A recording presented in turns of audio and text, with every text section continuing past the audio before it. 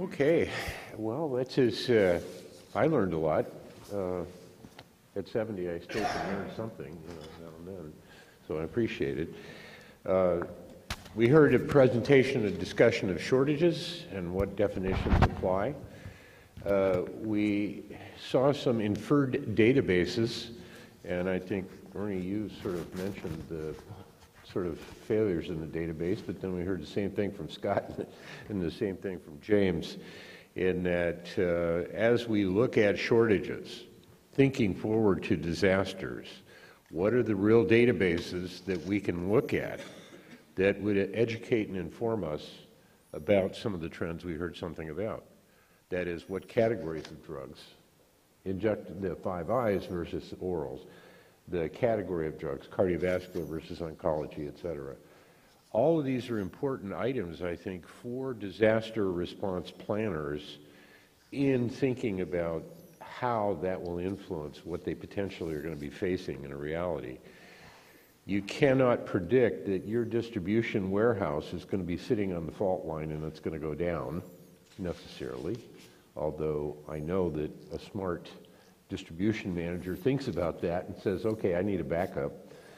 So there are some things that you cannot predict, but I think we've heard some discussion this morning about some things that may be helpful to us in terms of predictive thinking. We've heard some presentations around preventive notions and how that changes. We saw Scott march through the ABCDE plan, ending up with glass bottles and jury-rigged tubing, reminiscent of MASH, glass bottles in a cache, you know.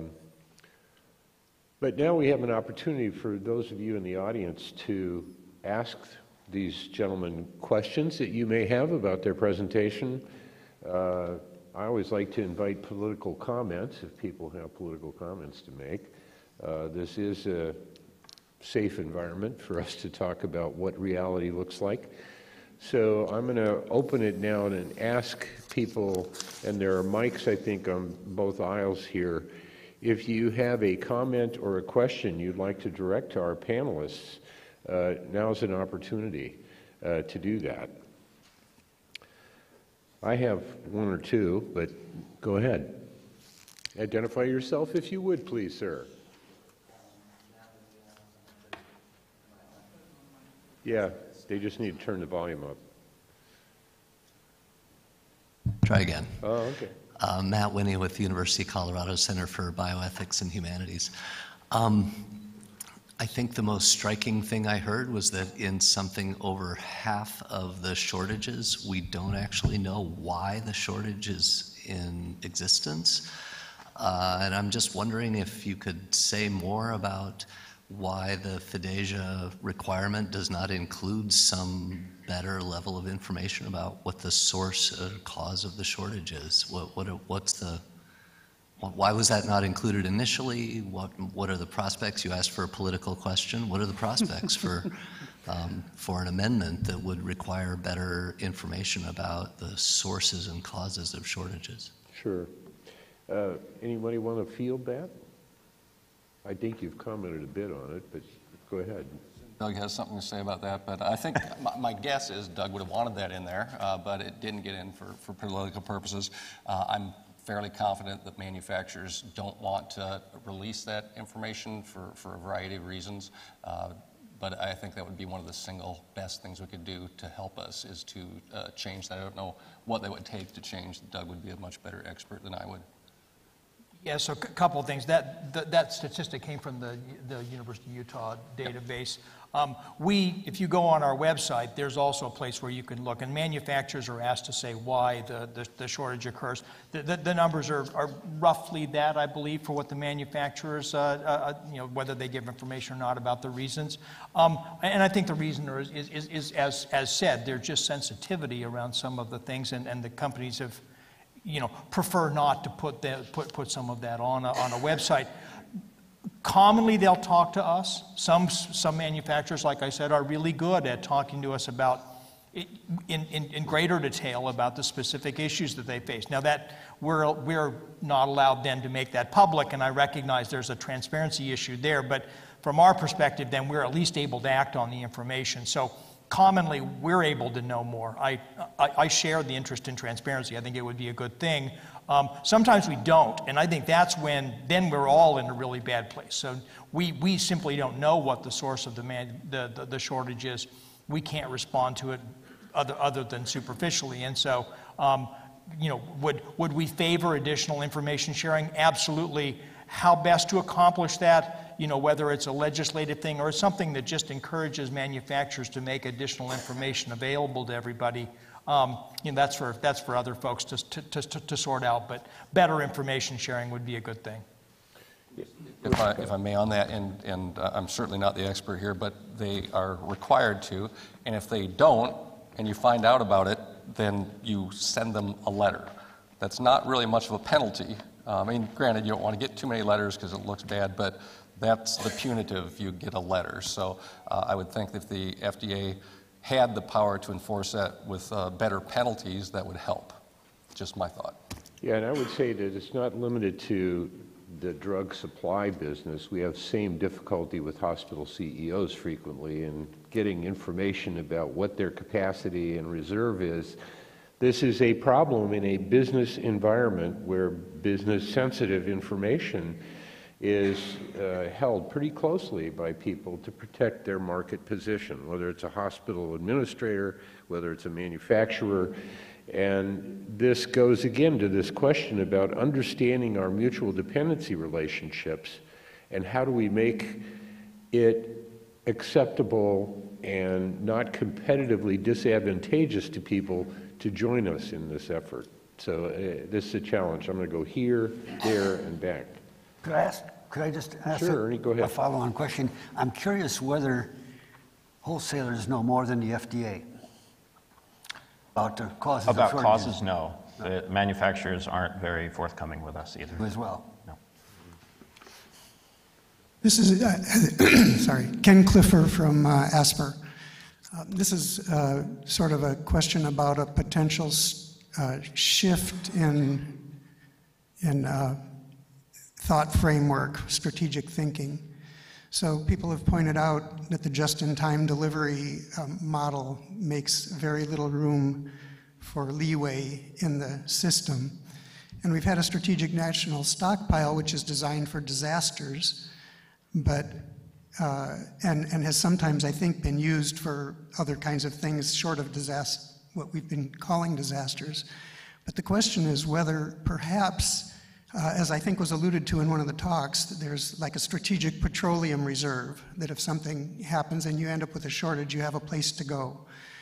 Maybe the idea of shifting the concept of a strategic national stockpile for disasters could be shifted towards something like developing a strategic national reserve of critical medical products that involves thinking along the lines both of considering what the shelf lives are and the fact that there are sometimes incentives for short shelf lives or disincentives towards lengthening shelf lives, and that could also allow, figures into how much of a reserve you can have of things. That sort of way of thinking, and whether that could help buffer the shortages that occur insofar either as they could be anticipated or just be of concern because of the criticality of the supplies. Any comment? Well, so I'll just start, Bernard. It's a topic that comes up pretty regularly, and it's worth exploring. I mean, I think it's something that to look at. Part of the challenge with stockpiles in this setting would be the control. Who would make the decisions? How to manage the distribution? Many of these are very short shelf life drugs. So there'd be a challenge in bringing them into a centralized location and then distributing them back out in a timely fashion. Many of the shortages are also episodic. That is, they come and go. They're not long-term. There are long-term shortages also. Those would also be challenging as far as administering a stockpile of a kind. So there are some differences between the ideas people have around stockpiling these products and the model that we use for stockpiling in the strategic national stockpile, which I'm quite familiar with because I actually manage that group for us also, that we just have to work through as we thought about it as a potential model. Might the VA hospital system provide a way of geographic distribution of shorted products? They have a capacity, but they're meeting a primary mission. The question is, can they be somehow enhanced to be a reserve, if you will? Similar sort of question. Funding, vendor-managed inventory is another approach to that whole Vendor process. managed has been the way that we've obviously Yeah. worked closely So- in the strategic national stockpile. That would exactly be the kind of thing Right, you'd it's want that to look concept. at. Yeah. Just a real quick follow-up. This wouldn't have to be a stockpile per se. I mean, a lot of concepts have been put out about managed inventories, bubbles of supplies, that kind of thing. So there's a lot of different ways that this could be done. But unless we start shifting our ideas to allow for that as against the just-in-time for everything, it's not going to happen. Does a warm-based approach to supporting a manufacturing capacity fit into this concept of a reserve, for example, is another way to be thinking about it. So there are a variety of permutations that could be explored there. Let's go here. And I'd just add that you can do that, but there's always just going to be a cost. And how much do you want to spend and how much infrastructure do you want to build? You can sort of do anything, but is that going to come from taxes? Where is it going to come from fees on manufacturers? Drug prices are already way too high from my perspective, so will they raise those? All goes back to economics. You can certainly do a stockpile. How much do you want to spend to do it? Right. And the expiration is a huge Yeah, I problem. mean, we invested hundreds of millions in BARDA in human drugs, but it's rare to see more than $5 million invested in the development of an animal-based product, for example, because we give priority to humans. So you have all those policy decisions to make about priority and who's the winner, so to speak. There's potentially a larger cascading effect in the animal health space because it affects food supply. All right. Let's go here. We've been promising you. Sure, thanks. Laura Wolf from HHS Asper. A question for you about the international community and shortages. We all know that multiple countries track drug shortages, medical product shortages, but in my observation, the shortages are often in very different products. Do you have any observations from either those who have facilities overseas or those who may observe other trends, why that might be, what other countries may be doing differently, what impediments might be unique to the U.S. versus other countries for preventing drug shortages?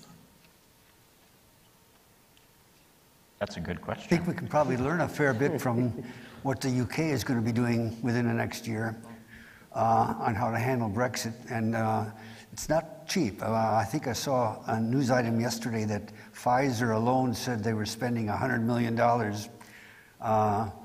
to avoid problems with Brexit. And I think there was a similar number for Sandoz.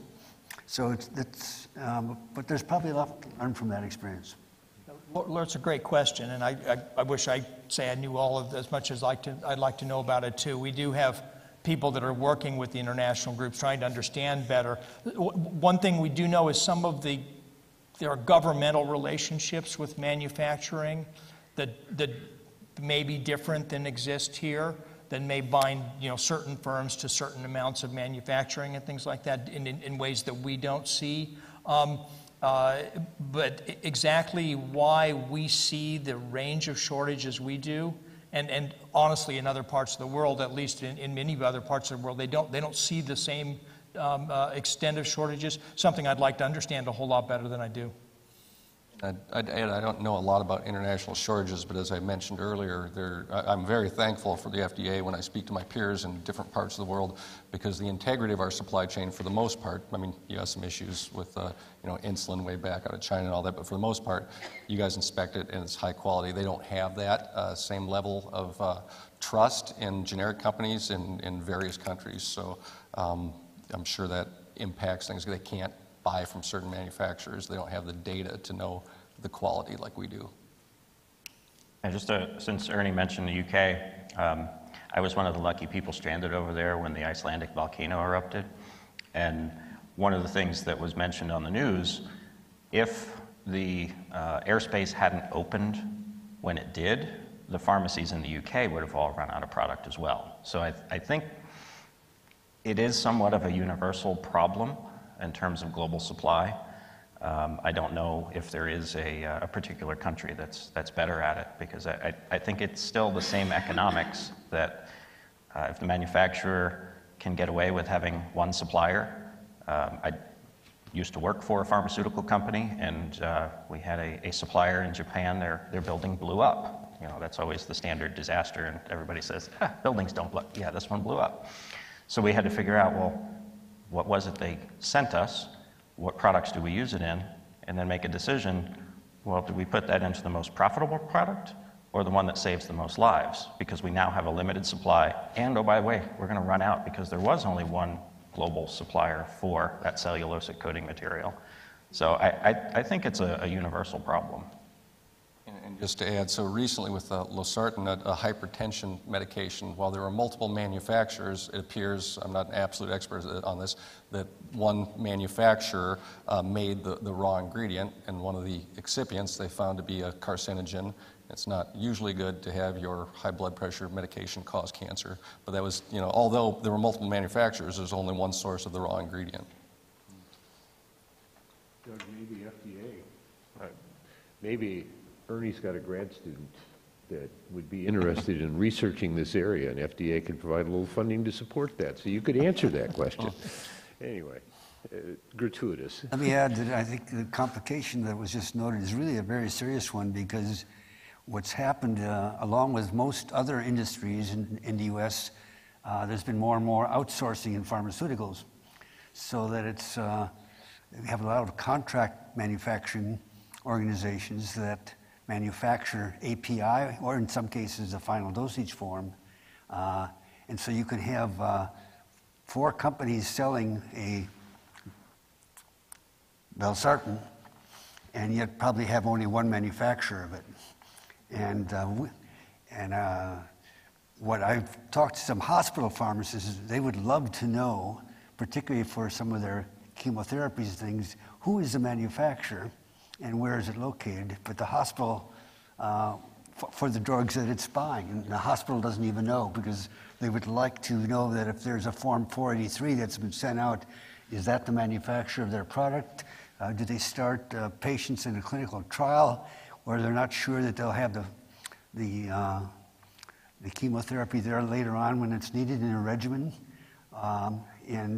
So it's I can't underemphasize, I think, the importance of trying to get a hold of data and perhaps mandating it, that we really know where things are manufactured. Absolutely. Absolutely, 100% agree with you. Well, that's probably a legislative as opposed to a regulatory fix, wouldn't you think, Doug? There are a lot of pieces that we don't know. Right. You know, we don't know what products are being manufactured on a regular basis. For instance, I mean, manufacturers aren't required to tell us what lines are producing what products. So we know what a firm is approved to manufacture. We don't know what they're manufacturing, and there's no obligation for them to tell us that, except as an annual report, sort of late after the fact sort of thing. And that kind of thing does make it harder for us to respond when a shortage occurs, because we can't know what's out there with the warm base. We don't know what's actually up and ready to manufacture, I don't know, losartan, because we only can look and see what factories have been approved to manufacture it. And while while obviously it's political, the manufacturers don't want to disclose that, it's proprietary, that really does seem to be, I mean, not easy from a regulatory or political perspective, but one of the easiest things that would help us the most is we could know, and that would help in all these disasters. You have an earthquake here, you have a tornado there, it's like, oh, they manufacture that there, and to give us a heads up. So, I mean, you know, hopefully that will come out in this workshop. I will say, back to Laura's point, that we have done a good job of building better international links there. I think we've got better information now about external U.S. manufacturing that we did previously, and that gives us at least another window to look into to find other manufacturers if we need to. So the challenge here is how do we expand a common operating picture and situational awareness in a market that is really predicated on competitive market forces? There seem to be somewhat in challenge there, tension between those two expectations. But I think we need to move over here. Garrett Bacher, I'm with the Association of State and Territorial Health Officials. Question for Mr. Callahan. Your last slide referenced challenges with access and coordination and your reliance on local sheriffs in an emergency. Are there opportunities there to work more closely with public health and emergency management agencies ahead of an event in planning and exercising and drilling to improve your access in an emergency? I think Nicolette will attest to this. We've been trying that for 20 years now or so. It really hasn't changed that much because even post-Harvey, when they wanted to spray for mosquitoes, one justice of the peace said, not in my area, so they couldn't do it. So the local jurisdiction has a lot of control and authority, which they should. The other challenge for us is you don't see a truck driving down the road with a big AmerisourceBergen logo on the side. We use third-party logistics. So even if we had a credential that said, let AmerisourceBergen through, they may be with TXX or Hackbarth or one of those suppliers. Now they don't match. So there are certain jurisdictions that have credentialing, state of North Carolina, things like that, that we do participate in, but it's a patchwork of rules and regulations. Some places don't have it at all. So, it is something that on a national level we have been advocating for a very long time. I don't know that there is one solution for that, but No, I think it would be more local or state solutions. You mentioned a solution in North Carolina. It'll probably take that sort of activity at each state level. Yep, and we have engaged for each of the states that have a program. We are directly engaged with them. But again, it still comes down to, doesn't matter what kind of credential you have in your pocket, if that deputy sheriff doesn't want to let you through, you're not getting through. Yeah, Garen, I would say, if you all wanted to provide some leadership in engaging with people like AmerisourceBergen and working through your membership to sort of see if you could get a more consensus-based approach to that, it'd be helpful, my thought. Let's go over here. Amy Kircher, I'm with the University of Minnesota. A comment and then a question, and the comment goes back to we're talking a lot about drug shortages and the actual final product, and so one question, our comment I have is how do we get back to raw materials? What does it take to make a saline bag? What does it take to make a syringe? So not just the actual raw materials for the drug, but also for those delivery mechanisms, and then how can we get back to mapping those and finding the predictable surprises in those shortages such that we better understand that we can't even manufacture a product because we don't have the raw materials. The question is regarding more specifically disasters and international disasters where we're going to have multiple issues across the globe. And so I guess a larger question is who referees? Where do drugs go? How do we get the right thing to the right place at the right time? What's WHO's role given their new operational mission? So lots of questions about how do we even start to do a global footprint of how we're going to share and deliver, knowing we have our U.S. aspects, but we also know that many of our manufacturers are overseas. Anybody want to respond to the first part of that? I'll just I'd reiterate what you said. I mean, the raw materials, so a lot of times our main campus has, very good facilities for sterile products, and we can get raw materials, but with Puerto Rico, who'd have thought the plastic bags were made in Puerto Rico. So our usual go-to would be, because sodium chloride, that's not hard to get. We can get sodium chloride, but we didn't have anything to put it in, so your point's well taken. I don't know that I have anything to add to that, but to agree with you. It's just back to the general point that predicting shortages is really challenging. It's just simply hard to do. It starts with information, though, so it goes back to, I think, what several of us talked about, whether it's raw materials or its container closure system or its finished products, the more information you have, the better you're likely going to be to predict a possible supply interruption. And they're just pieces of information that I think we'd all like to have in ways that we don't currently have. So understanding better how fill finish for materials were essential for normal saline might have helped us predict a possible interruption when the hurricane hit. We could have understood, I think, in better ways that was going to be a real problem when we faced it. Those are just the kinds of things that start with a fuller understanding of the sort of whole ecosystem around manufacturing. It's not just API. It's not just the raw materials. It's everything. And back to what I said before, I think the more information we could be sharing, the more useful that could be. Yeah, to go to your last concern, and that is international coordination, that is something that's in flux. We had a very effective mechanism through the mid-2000s called the Global Health Security Action Group, and we met with the G7 and WHO and EU at various levels, from staff discussions of biothreats, et cetera, all the way up to the ministerial level, with just that purpose in mind of having a common understanding of where we would go in certain events. So, for instance, in December of 2008, the ministerial declaration was that they would not quarantine their airports in a pandemic because the public health impact of quarantining was worse than if you let the planes go. And we had a consensus approach to that. That same principle and opportunity process needs to be worked again, and you're right, WHO in the last year has shown a lot more vitality than they did through the late 2000s, and that's a good thing. So let's go over here and then back to Monique. Nate Petey from Orbital RX. I wanted to thank everybody for being here today. This is really great to see this much attention on this subject.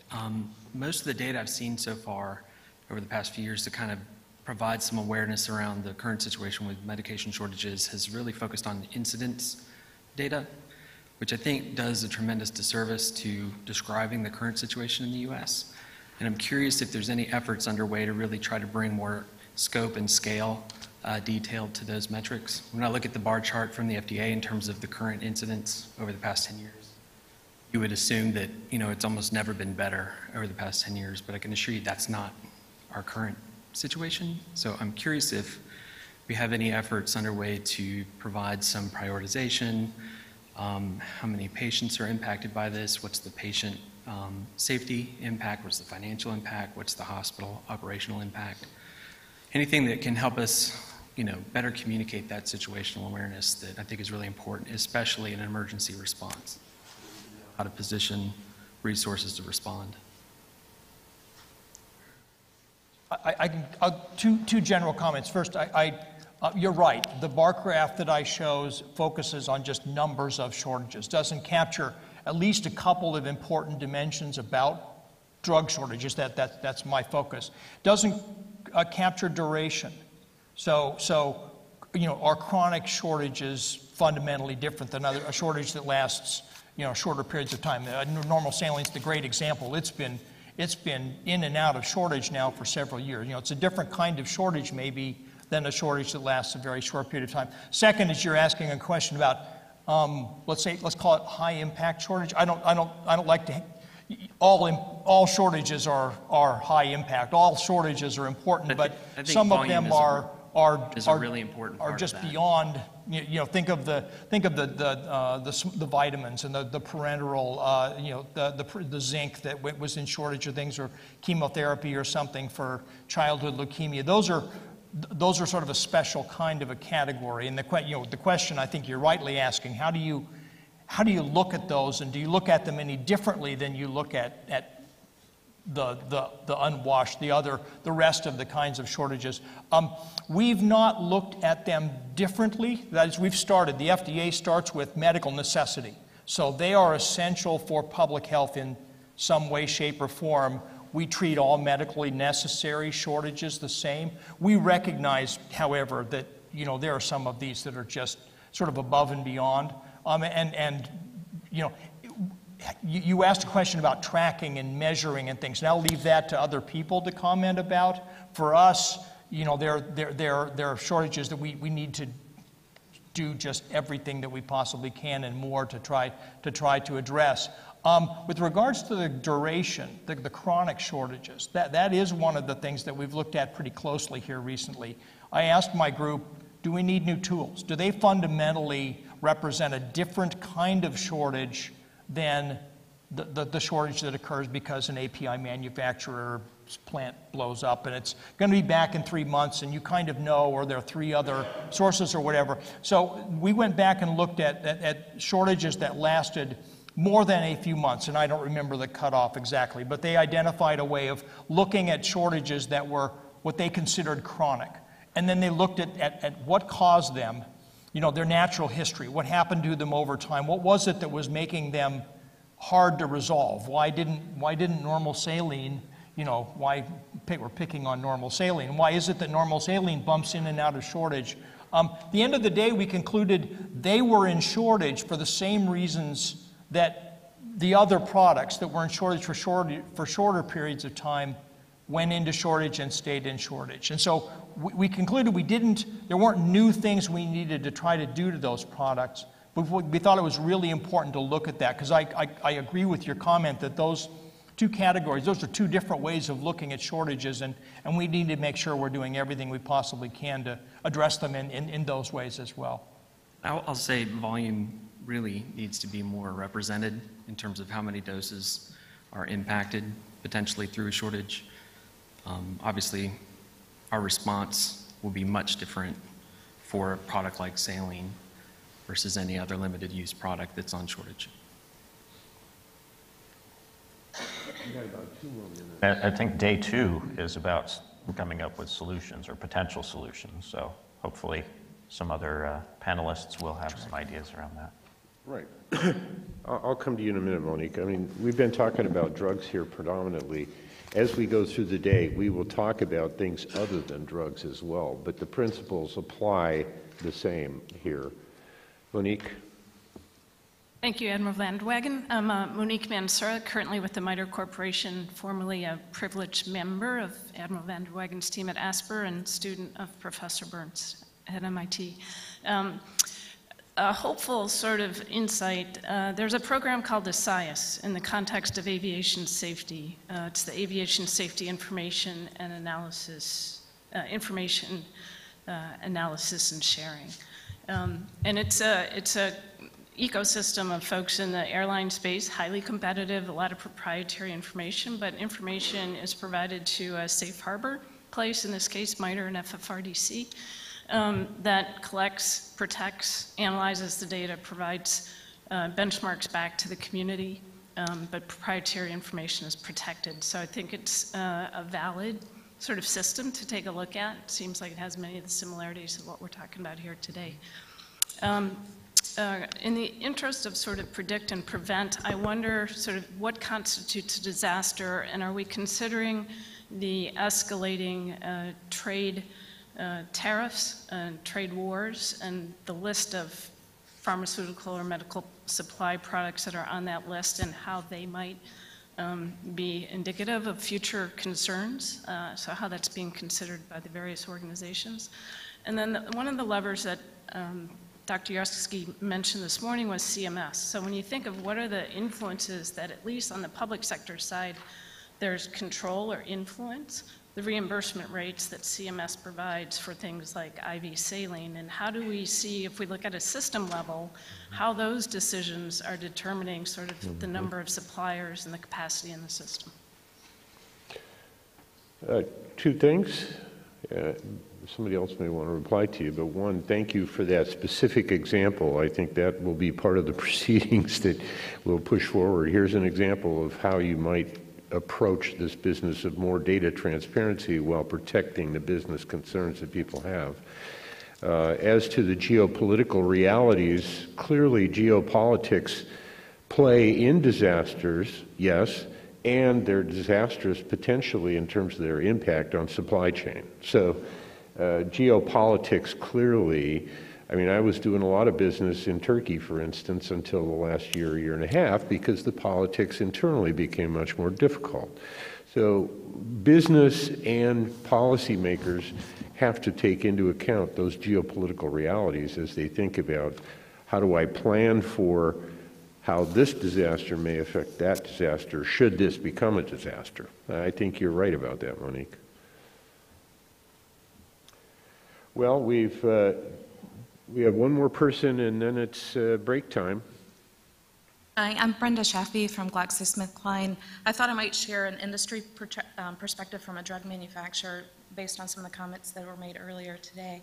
Just for clarification, manufacturers are required to inform the agency what is giving rise to the shortage. The FDA website portal actually requires you to do that, so there's not a mechanism to avoid it. What is different, though, is the level of detail that might be provided around that general criteria. For example, is it a current good manufacturing practice concern? For example, GSK, we take our compliance with NDA details as well as CGMPs very seriously, so sometimes we halt supply because there's been an incident at the manufacturing site. But and in GSK's practice, we would give some level of detail to the drug shortage team about what has transpired in that case.